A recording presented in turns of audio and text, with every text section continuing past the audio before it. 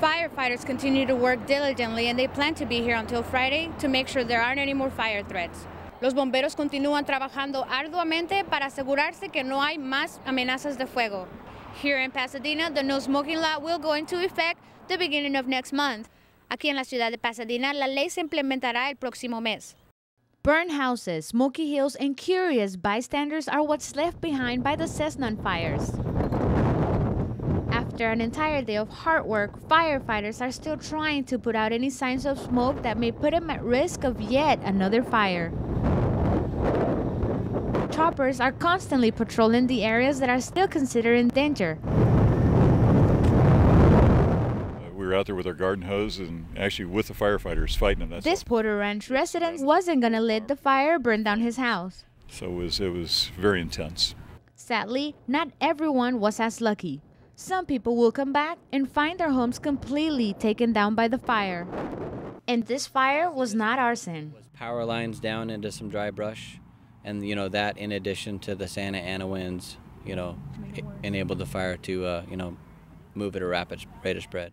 The fire department helicopter will continue reloading its water tank to try and put an end to the destructive flames. Firefighters continue to work diligently and they plan to be here until Friday to make sure there aren't any more fire threats. Reporting from Porter Ranch, this is Claudia Carrasco for Valley View News. Smoking outside this shopping area may cost people a lot more than the price they pay for cigarettes. The city of Pasadena has passed a law that prohibits smoking in outdoor shopping and dining areas. ATMs and bus stops are also off limits to smokers. Business people in Pasadena have strong feelings about the issue. It will hurt my business for the customer. Will be unhappy. Okay, but it is better for the health. But we live in probably one of the dirtiest cities in the country in terms of smog and air pollution, and if people are going to get that bent out of shape about cigarette smoke, they should probably move to Montana or something like that. Smoking is already prohibited in parks around the city since 2004, and people won't be able to smoke within 20 feet of building entrances. The city will hit violators with a $100 fine for the first offense, $200 for the second, and $500 for every violation after that. Even here at an art exhibition of wishing trees, where people write their aspirations, someone longs for their loved ones to stop smoking.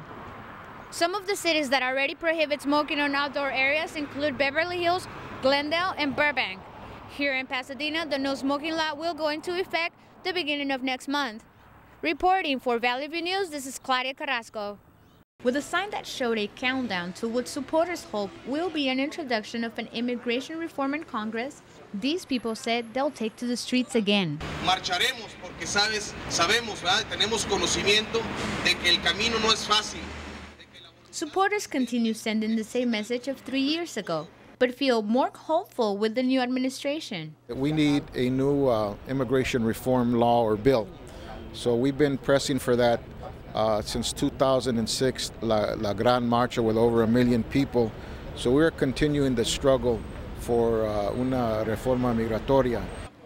Organizers expect massive numbers of demonstrators to come out and let their voices be heard. Nothing has ever been won from the top down. The politicians have never given us what we wanted because we asked nicely. So I think that showing people that we are ready to get out there and struggle as communities, as united people, then we will have a positive effect, and there will be comprehensive immigration reform. This press conference followed a message sent by the Obama administration announcing an immigration bill to be of priority to the president starting this May. Reporting from Los Angeles, Claudia Carrasco, Valley View News. No more, and you have bragging rights for a year.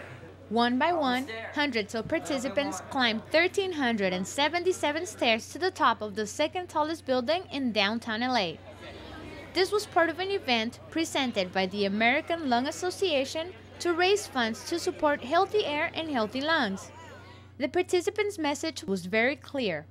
Awareness, well, I think if you can't breathe, you can't live, and I think it's really important to take care of your health.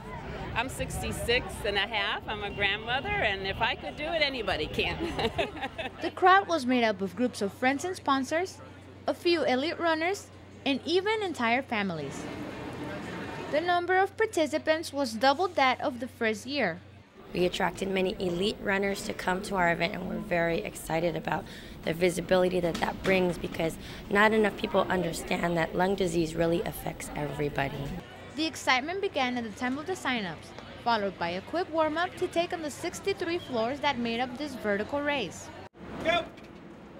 Within 15 seconds of each other, the runners entered through this door and ended at the rooftop, where they were greeted by supporters and a great view.